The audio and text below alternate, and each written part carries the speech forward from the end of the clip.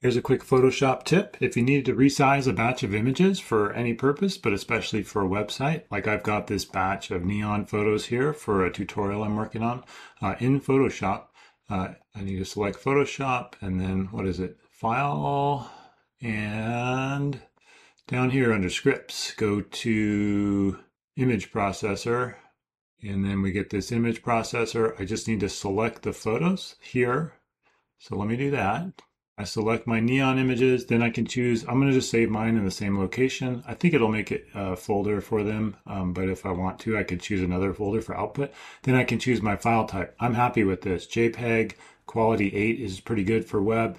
Resize to fit, this is the trick. So the photos are quite large, right? I want to fit them within, I can pick a range, like 1600 by 1600. In fact, for this tutorial, that's fine. So I'm going to pick something like this. That would be good for web. And then I'm just going to hit run. And it will go ahead and batch all these images for me. You can see it's resizing them. And then it should be saving them out for me. So look, it's saving them here into this JPEG folder. And here we go. My images are here and resized. So that's a nice time saver.